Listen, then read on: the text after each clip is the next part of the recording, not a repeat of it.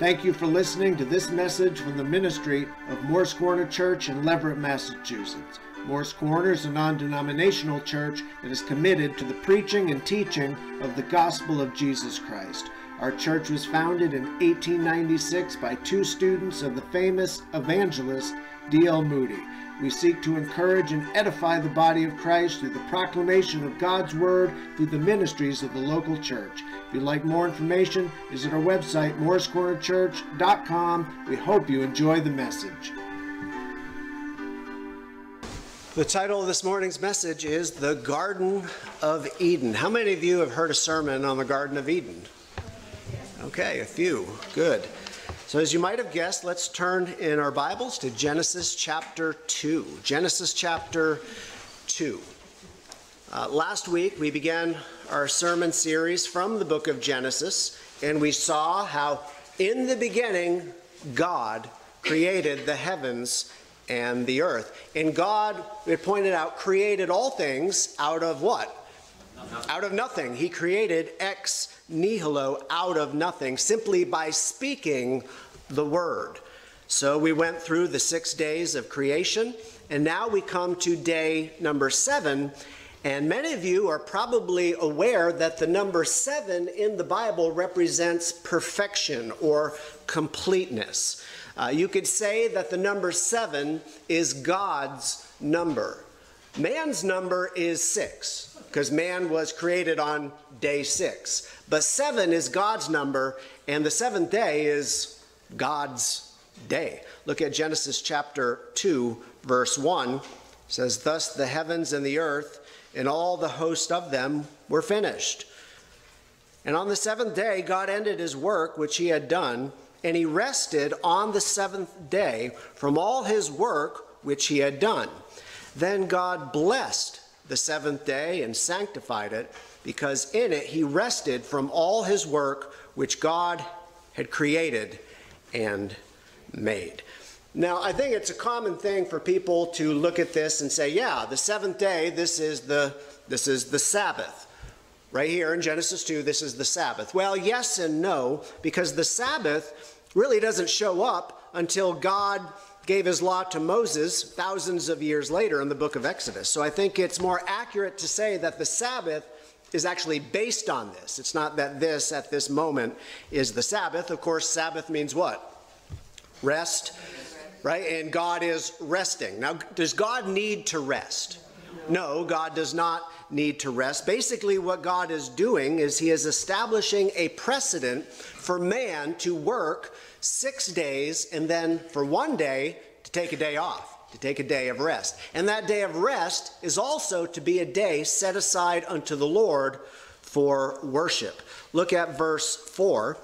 It says, "This is the history of the heavens and the earth when they were created, in the day that the Lord God made the earth and the heavens." So now the thing to understand about Genesis chapter 2, because some have been confused, you're reading about the creation in chapter 1, and then it's like, well, is this the same event in chapter 2? What's happening? We're going backwards. We're going back in the story and getting some of the detail. So right now, what we're reading about, we're going back to day 6. Okay, so everything we're reading about now, day 6, the creation of man. Look at verse 7. It says, "And the Lord God formed man of the dust of the ground and breathed into his nostrils the breath of life, and man became a living being." A few things about this verse. If you're paying close attention, you're going to notice we're starting to see another name for God. In chapter 1, it's G-O-D. That's Elohim in Hebrew, and that's the plural name for God. What's the other name that we're starting to see now? Lord. Right. And you'll notice that Lord, I think this is reflected in all modern Bible translations, but Lord is in all capital letters, right? Capital L, capital O, capital R, capital D. So when you see Lord in all caps, that's the name of God, Jehovah, or as some people will say, Yahweh, but this is the name of God, Jehovah, which means the existing God or the self-existing God. Why is that important? Because God has life in himself. we're dependent on a lot of things, aren't we? We're dependent on God. God depends on nobody and nothing. He has life within himself. And now he is making a creature made in his own image according to his own likeness. So God creates man out of what? What's the material? Yeah, see, he creates all things, the heavens and the earth, out of nothing, but he creates man out of something, and that's the dust of the earth. So now it's stopping and giving some detail to point this out, and God is shaping and molding man out of the dirt, out of the dust of the ground, sort of like an artist would spend time painting his or her masterpiece. Now, it's true that man came from the dirt, and that could give some people, the impression that man must not have all that much value if we came from the dirt and we're going back to the dirt, right? Someone could draw that conclusion. And you know, that might be true except for one thing. Man has value because God gave man value. You have value because God gave you value. And guess what? If there is no God, or if evolution is true, what happens? Man has no value. Man is an animal, and why are we surprised on the news when people treat man like he's an animal prepared for the slaughter? We have a spiritual problem in our country. We have a spiritual problem in our world where man is not seen as one made in the image of God, and we're facing the effects all over. So mankind has value because God gave him value. God breathed into his nostrils the breath of life. If you don't get that right, from this point on in the Bible, you're not going to get anything else right. Do you have value? Look around at one another. Yes. You all have great value in the eyes of God and in our own eyes. We should view each other as someone of great value. So you could say that God breathed his spirit into man, because the same Hebrew word for breath is the same word for spirit.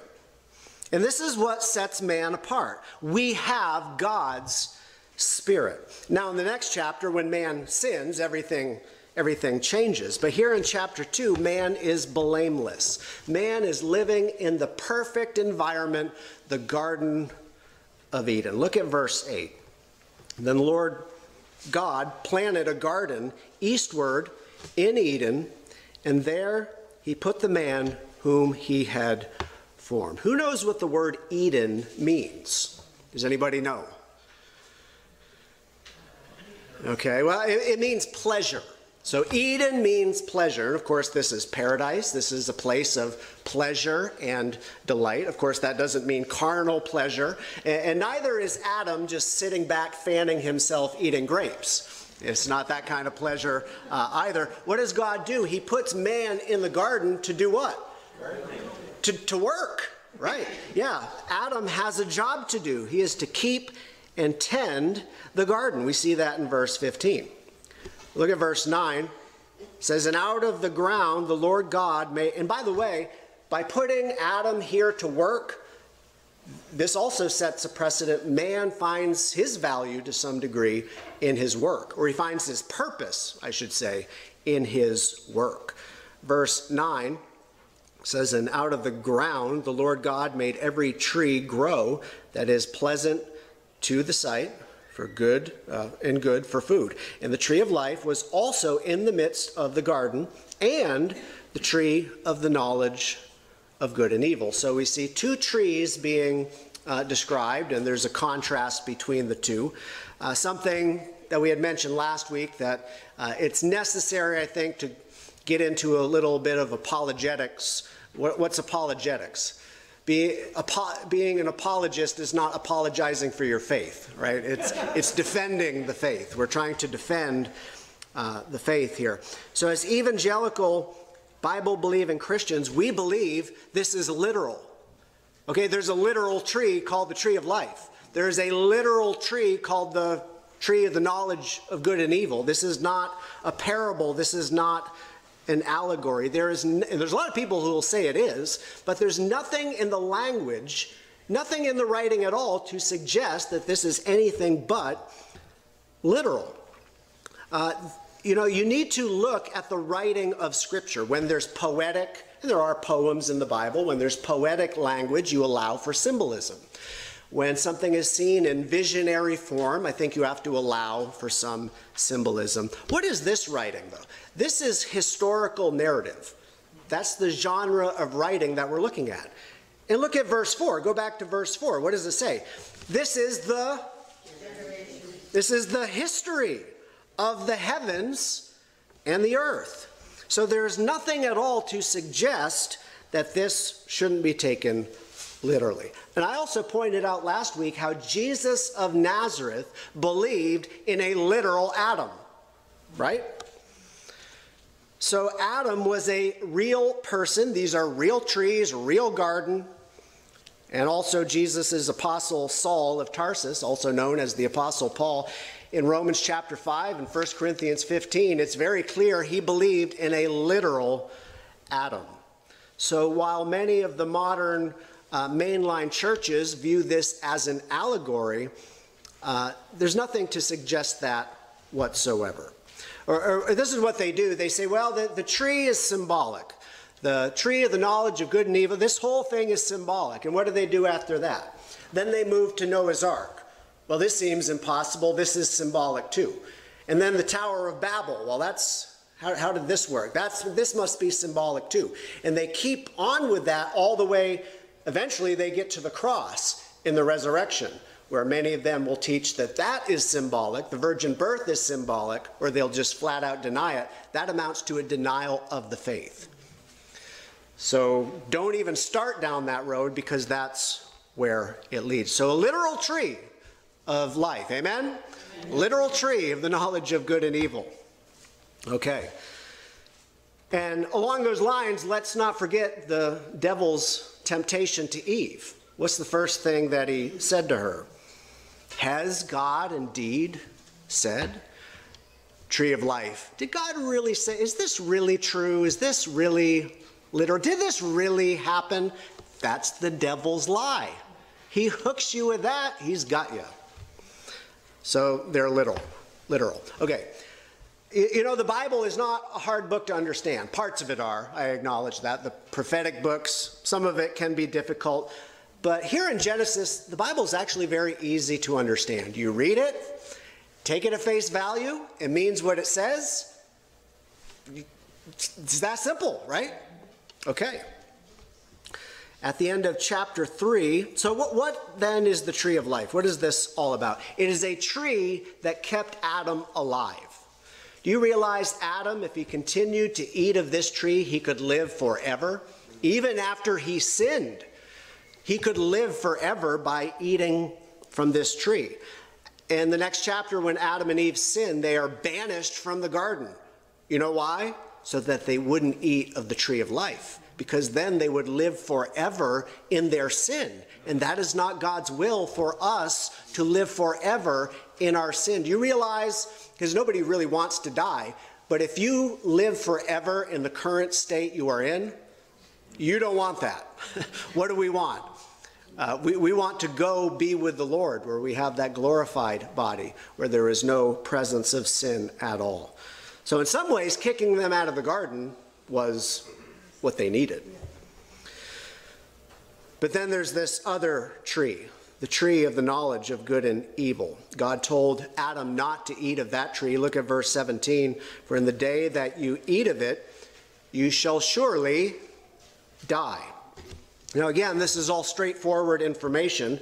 Where it gets a little more challenging, or where interpretation comes in, is when you start asking questions like how or why. This is what kids ask all the time. Well, you need to do this, or here's what we're going to do. And they say, what do they say? Why? And then you explain it to them, and they come back with another question. Why? And that's really frustrating. Sometimes, hey, listen, sometimes we don't always have the answer why, okay? Sometimes we're not given the answer. We need to trust. And it's the same thing. A little child All they really need to know is trust mom and dad. And that's what we need to do. Trust dad. Thanks for listening. I'm Pastor Michael Grant from Morris Corner Church. If you'd like to listen to the complete message, or if you'd like more information about the ministry, visit our website, morriscornerchurch.com. And we'd love to have you join us some Sunday morning here in Leverett. Until next time, may the grace of God be with you.